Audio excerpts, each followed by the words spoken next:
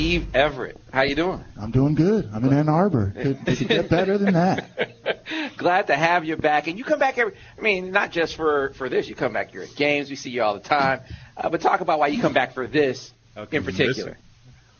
Just what the guys have been saying all day. We listened to some of the guys earlier on the radio today, and it's just when you realize how little it takes to make someone's day. And, if we go to the hospital and you see 100 kids, like you start, maybe a couple of those kids, the faces start to look the same.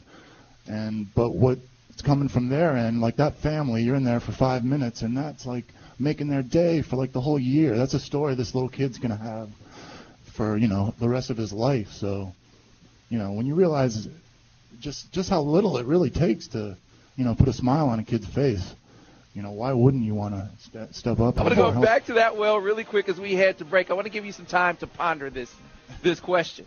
Notre Dame backing out of a series with Michigan. Brady Hoke had some things to say about it a little bit. He said he felt like it was maybe an example of some chicken behavior. I'm curious, what are Steve Everitt's thoughts on that? Like I needed another reason to hate Notre. Shame.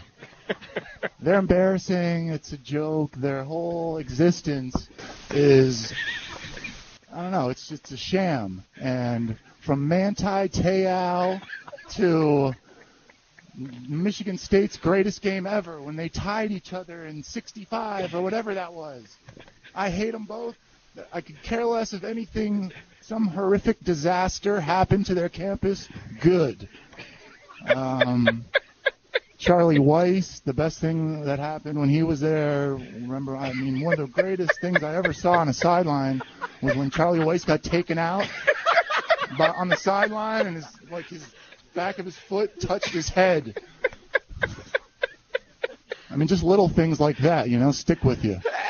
You know what? We get that on purpose to get Weiss on the sideline. You gotta appreciate a guy that's consistent. I think your guys' ratings just went up. Yeah, a guy that's consistent. We advertised he was that are coming. Gonna give you what you ask for. That is Steve Everitt for you.